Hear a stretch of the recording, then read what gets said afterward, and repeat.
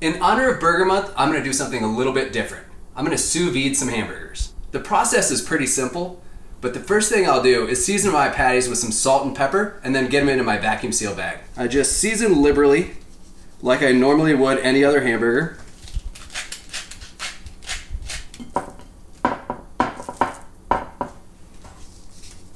And I have my vacuum bag already cut to size.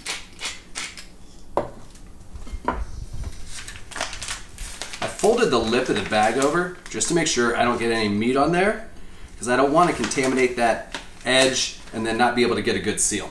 In order to not compact these burgers too much, I'm going to change the speed of my vacuum sealer to gentle.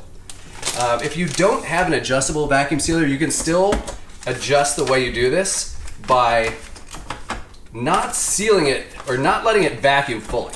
What I'll do is I'll hit the vacuum and seal button, and as soon as it's compressed and fairly tight on these burgers, then I'll immediately hit the seal and it'll stop vacuuming and just seal the bag. That way it doesn't take all the air out and make them too dense.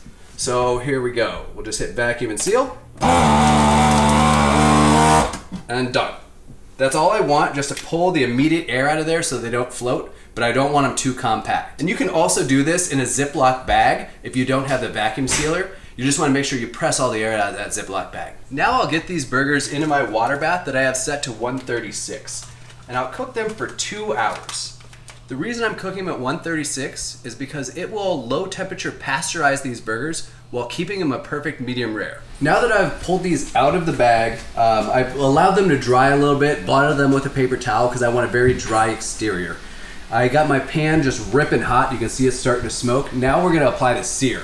So I'm just gonna put a little canola oil or any other high heat oil in the middle of the pan, and we're just gonna sear the exterior of these. So these burgers are fully cooked,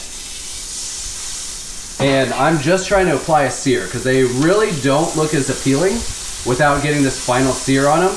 Plus there's so much flavor in the sear, it's really important to get a good crust on there. But the burgers are perfectly cooked as they are, so we don't want to cook them too long on the stovetop. Just get a little crust going. And I'll lightly press down, not trying to press the juices out, just trying to make sure there's good contact with the pan.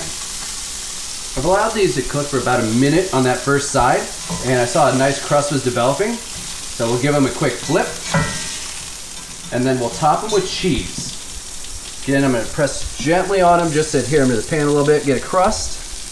Top them with the cheese and allow this to melt. Once that cheese is melted, you got a crust on the bottom, we'll go onto our hamburger buns and be ready to eat these. Here I've got my toasted hamburger buns topped with a little bit of my special sauce, just keeping it kind of simple. And there you go. Sous vide burgers. They're a little work on the front end, but to finish, they're quick and easy, and they'll be a perfect medium rare.